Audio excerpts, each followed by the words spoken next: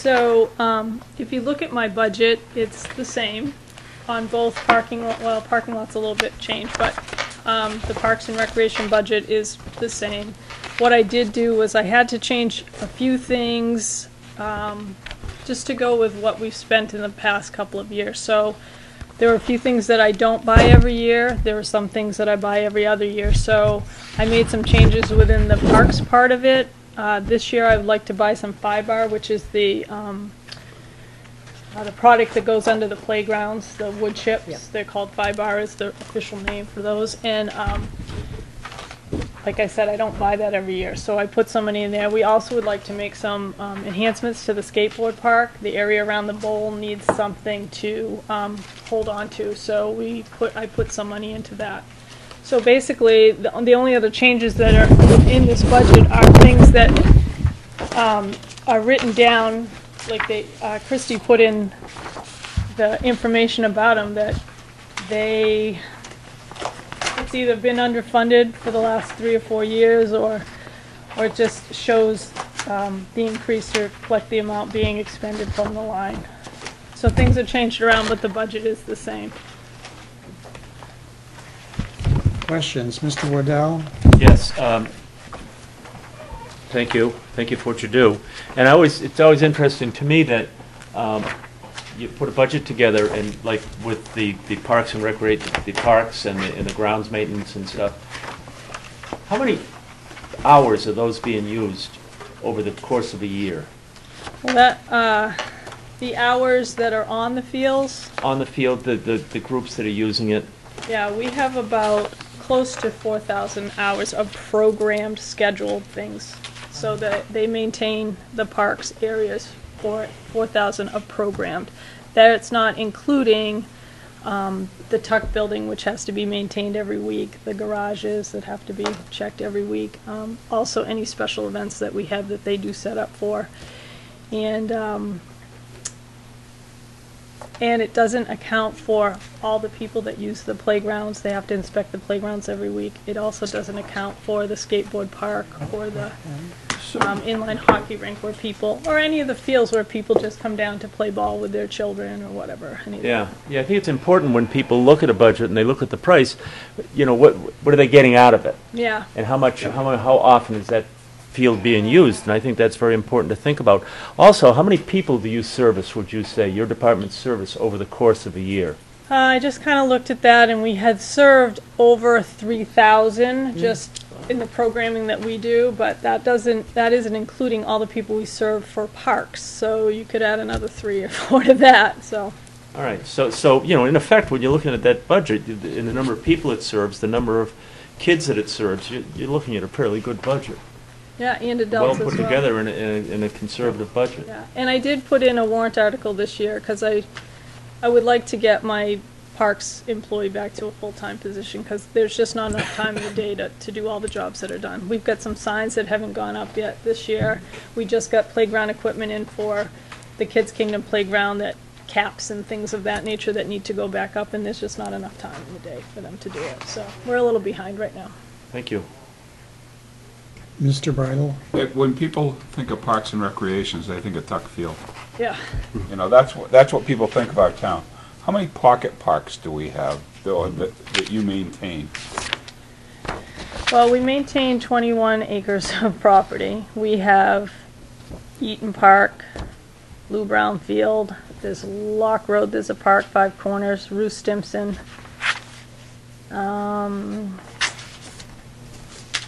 Philbrooks Children's Park, the Gazebo, Bicentennial Park, and the park over at the library. So there's quite a few. Quite a few. So it's not just that not one just area. Tuckfield, no. And so it's all over town. Right. So some days it takes a while to travel around to all those different ones. So it's not just, we're not looking at just Tuck Field. We're not looking at Eaton Park. And I know you schedule some of the stuff in some of the school fields too, along with, I mean, although the schools take care of the maintenance of them, you're still responsible for making sure that the schedule gets there and those teams get done. So it's not, our parks system is a lot more. And then you get the seniors. Right. and you get the trips and the events, and so it's a lot bigger than it actually is, as Jim said. It's not just a small area.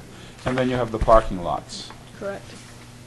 So when you look at that budget, there is a lot in there, but there's a lot to do. And I see a need for that full-time position. Definitely. Because, you know, my grandfather used to do the maintenance of Did he? the fields. And there was a lot in the summer, and he was full-time, and he still did some in the winter. And it's just gotten bigger since the 50s and 60s when he did it. Kids Kingdom is open all year now if people want to get on the playground, you know? Right. So you have to have somebody that's there to be able to watch that stuff. And there's all sorts of maintenance that can be done in the off Totally, couple of months. You know, it used to be that it was the off season was 4 or 5 months. Well, now it may be 1 month, 2 1 or months 2, maybe. yeah. But there's so much stuff that can get done in that off season that there really is a need for that. So, thank you. Mrs. Oh, Wilson. great job, Diana. I have no problem with the budget. It looks good. Mr. Bean. And she brings in revenue.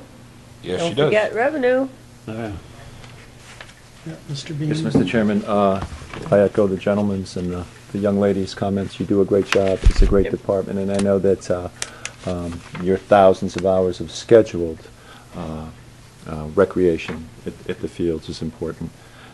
But for the wee little ones, and I've got some grandkids in town, and I'm not alone when I take my grandkids there, those are additional thousands of hours. And those parks are safe, those little playgrounds are safe, and the kids have a great time, and you really do a nice job, and thank you. Thank you, Mr. Chairman.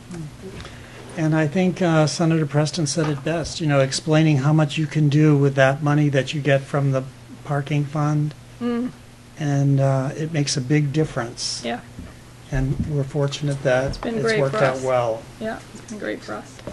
People forget, but it's nice to see that it is working so well. Yeah. So, any other questions? No? Want to talk about the parking lot real quick, too? Yes. Parking lot, the only change that you'll see there is the lease goes up $1,000 every year, so I had to put $1,000 in the lease for the Church Street parking lot. And the water has consistently been very high, so I changed that from 600 to 900 so that we would cover the cost of water. So those are the only changes in the parking lot. Any other questions? No? I guess that's it. Okay, the parking lots are doing really well. We're up to like $550,000. They've done really, really well. We've done great this year, and we've got like 15 more concerts, so, Wow, Wow. yeah. nice. Thank you, Diana. Okay. Thank you, we right. appreciate it. Yeah, Mr. Chairman, I have one I more think that quick for one question. thing, they have a lot of, there's so many more concerts than there were in the past, so that certainly is helping. I agree. This is